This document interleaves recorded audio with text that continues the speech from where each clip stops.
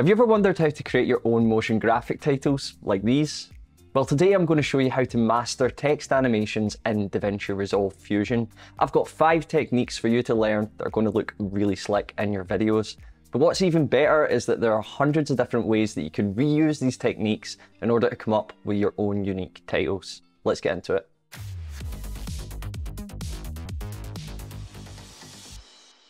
Now, before we animate anything, we first need to design what our text is going to look like. And there's a few little neat tricks in Fusion that you're going to want to learn if you're new to the program. So I'm going to create a new Fusion composition by dragging it into our timeline from the effects panel. And then I'll jump into the Fusion page using the tab below. So from here, I'm going to grab this little guy here. This is the Text Plus node. And I'm going to drag this into our composition and connect the little output to the input of our media out. Now, when I was first working with the Text Plus node in Fusion, I remember being pretty confused about how to do some really simple things like changing the color of individual words or creating a stroke outline, but it's actually really simple to do. I'm just going to add in a few words here. Subscribe for more videos. And I'm going to left align this text by hitting this little anchor icon here. Then I'll move this off to the left just using the controls in the viewer. We can then come over to this shading tab, and this lets us do a bunch of cool things. So first of all, you'll notice here that we have 4 options in the appearance section. If we click on the transparent one, our text changes to outlines only. And with this control here, we could just adjust the thickness of the outlines. Now, this is a cool look on its own, but if we wanted to keep the solid part of the text too, then we need to use these elements here. Each one of these numbers represents a whole new set of these controls, and you could start to layer these up. So on the first one, I could select solid, and then on the second one here, if I enable this, this defaults to a red outline, but we can make it any color we like. Now, you can do a lot with this shading tab, so it's one you're going to want to play around with. It's very easy to miss if you're just new to Fusion, but in the meantime, I'm just going to reset our text here. Because what I really want to do is I want the word subscribe to stand out by making it a different color. And from the actual text editor, we're going to right click this and select character level styling. Now, you'll notice up here, it lets us select the modifiers tab. And if you click on this, then you should be able to highlight multiple characters within the viewer here and control the styling for these independently. So I can change the font of individual words or even the color. And I can even change the size and position of whole lines of text by just highlighting them and adjusting them in the modifier window. And this is really powerful, and using a mixture of these controls, you can design some really great looking text. Okay, so the first thing we're going to have a look at is some simple movement animations like these. I've created a background here and I've merged this with a Text Plus node, and then this has been fed into our Media Out node. Now, with our text node selected, we're going to come up to our Layout tab here, and using this center control, we could come up to about frame 30 and click this little icon. This is going to set our first keyframe. I'll then move the playhead back to frame 0, and then using this little arrow control here, we'll move our text out of frame to the left, which sets another keyframe for us. And if you play that back, you'll see that you've got a very basic movement going on. It's a bit boring and it's a bit slow, so how do we make this slicker? Well, one thing we could do is adjust the easing of our movements. Now, if I open up the spline editor here, by clicking up here, we could see our 2 keyframes we just set and the movement graph between them. So I'm going to highlight both of these and right click on them and go to Ease, Out Back Cubic. And this creates a nice little overshooting animation. It's one of my favorites to use. Now, it's a little over the top just now, so I'm going to click the first keyframe here, and I'll just pull this little handle down just to make it a little bit more subtle. Another thing we could do to spice this up a little bit is just add some rotation to the word as it slides in. Now, down here in the layout section, we have a bunch of controls for the rotation. The Z control lets us rotate along the Z axis. So at frame 30 again, I'm going to set our keyframe at 0. I'll then bring our playhead to the highest point in the overshoot curve, which is round about here. And then I'll give it a really small rotation, say about -10. And then I'll drag the playhead back to the first frame and I'll set that to 0 again. I'm then going to highlight all these frames and hit F on the keyboard. And this automatically smooths out the keyframes for us. Now, if we play that back, it looks like this. So you can see it's kind of overshooting, like it's been pushed into frame there and it's been knocked off balance, so it's quite a cool look. One last thing we could do to really polish this off is just come up to our settings tab here and click on motion blur. And it's little techniques like this that are going to really make a huge difference. Little rotations here and there and motion blur are going to go a long way to selling an effect. And what's great is that you can actually apply this whole technique to different parameters as well. So if we wanted to do a zoom in animation, we just do the same thing. I can use the size and rotation parameters, keyframe them to where I want them later in the timeline, and then stretch them out at the start of the timeline to set another keyframe.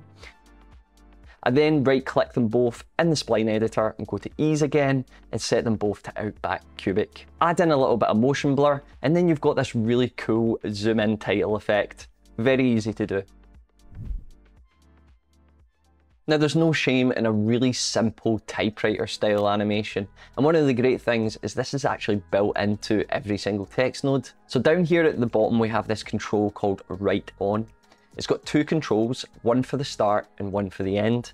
And if I move these values here, you can see it writes on and off.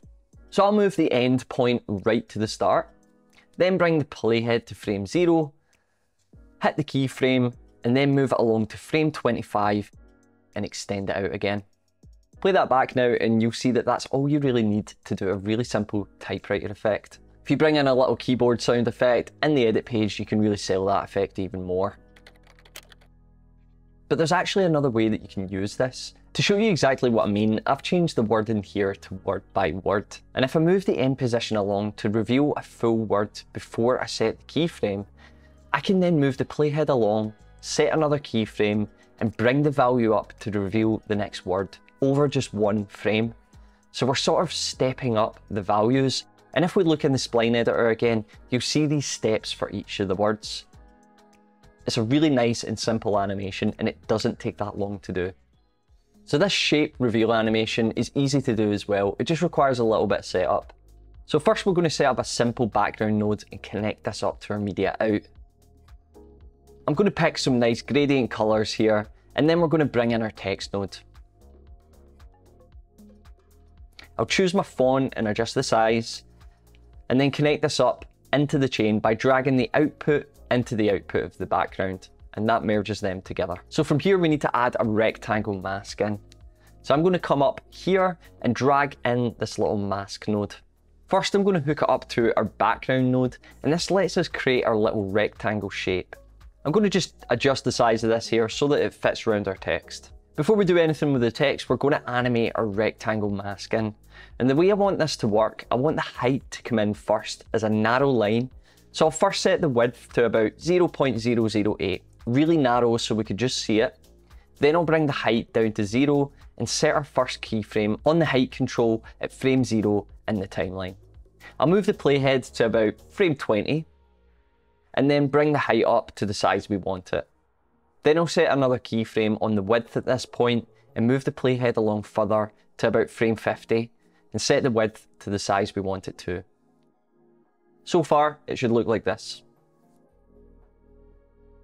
Next, I'm going to keyframe the x-axis on the rectangle mask, just so it moves from the left of the text to the center at the same time as the width animation. And then I'm just going to quickly go into the spline tab again, and I'm going to ease all these keyframes, just so our movements are nice and smooth. Again, if you just highlight these, right click and go to ease, you've got a bunch of ease and functions to choose from here. And this time I'm going to select out cubic. And that gives it a nice smooth finish to the movement. Okay, so our rectangle is animating the way we want it, but our text is just sitting on top here. One of the great things about Fusion is that you can actually connect your masks to multiple inputs. So if I just take the output of this rectangle mask and feed it into the blue mask input of the merge node, you'll see it masks our text too, because our text is running into this merge.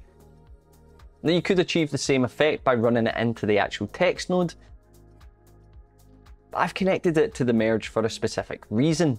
With the merge node selected, I can then keyframe the position of our text to move from right to left, the opposite direction of the rectangle as it reveals the text. And this just adds an extra layer of movement to the animation. Again, I'll ease these keyframes on the text in the spline tab to finish off the motion element here. To add motion blur, we're going to have to add it in two places. First, we'll add it to our rectangle mask in the settings tab, and then we'll add it to the merge for the movement of the text too. Lastly, I'll just merge another background layer before the media out. And if I hit Command and T or Control T on Windows, this switches so that the background sits behind the animation. And then I'm going to change the color to white too. And that's it. That's the reveal animation. Now, if you wanted to, you could also do the same movements in reverse at the end of the composition so that it animates out as well. The next one's one of my personal favorites, and this is the follower modifier animation. Basically, every letter moves on its own in a kind of follow the leader fashion. So to start, I've got this nice little text title set up here against a gradient background. And we're going to select the text node and come up to our text box here, right click and select follower. Similar to the character level styling trick that I showed you earlier in the video, this is also a modifier. So if we go up to our modifier tab here, we could see this follower. Now there's a whole bunch of controls, but I'm just going to come along to the shading tab here and scroll all the way down to the position section. This is going to allow us to keyframe the movements of our characters. You'd think this would be in the transform section, but for some reason it's not, and I've no idea why. But regardless, the offset control allows us to keyframe the position of each character. So I'll come up to about frame 50 and then hit this keyframe icon. It's going to pop up with this path modifier, and that's totally normal, but there's nothing you need to actually touch in there, so you could just ignore that completely. To navigate back to the follower, we just double click on it up here. I'll then come back to frame 0 on the timeline, move this completely out of view using the Y-axis, and then if we hit play, the text should move up. Now it's not doing what we want it to yet, but we have this motion and this is the first step accomplished. Now the next step is we want to come over to this timing tab, and then this is where we're going to define which letters follow which. And we want this to be set to all characters, left to right, between each character, which means that this delay slider controls the delay between each character starting from left to right. Now the scale of this is in frames. So if I go to 2, for example, that's going to apply a 2-frame delay between each character. And if we jump back into our spline tab again, we could set up a little overshoot animation by right clicking, going to ease, out back cubic. Now we want to put a bit of motion blur on this as well, so we're going to go back into our tools, then settings, and you can click that on from there. And then you've got this really smooth and cool little follower animation. And there's lots you can do with this with different parameters. You could do a size one, for example, and there's even a way to do one word at a time using just one text node and a follower modifier. Now that's a little bit more complicated to set up, so I've saved that for another video. If you're interested in watching that, hit subscribe and let me know in the comments. Now a quick tip for you if you want to apply multiple modifiers. So let's say you've got some text set up with a follower modifier already on it, just like this one here.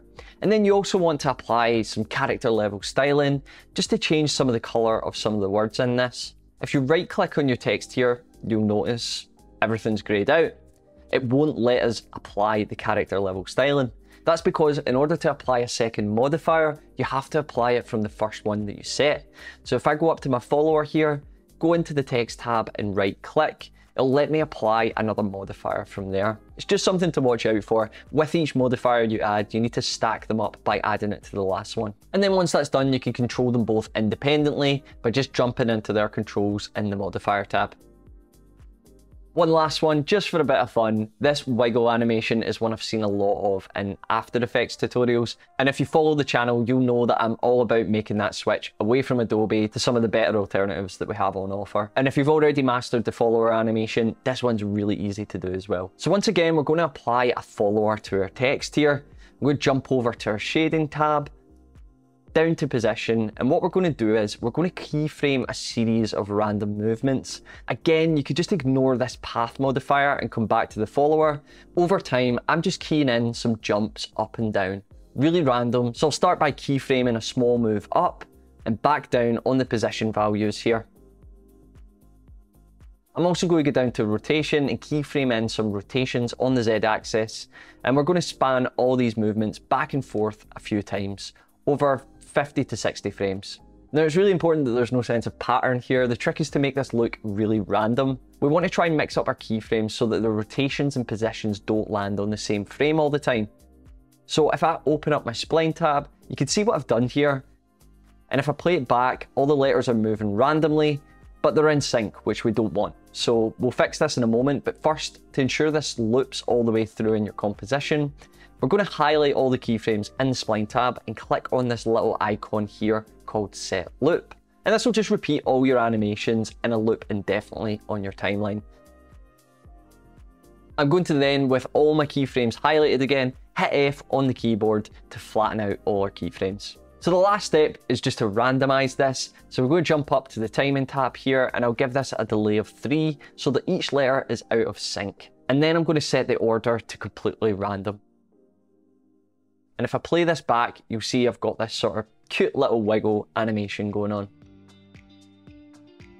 And there you have it. That's 5 Fusion techniques to help you animate text like a pro. And I'll see you in the next one.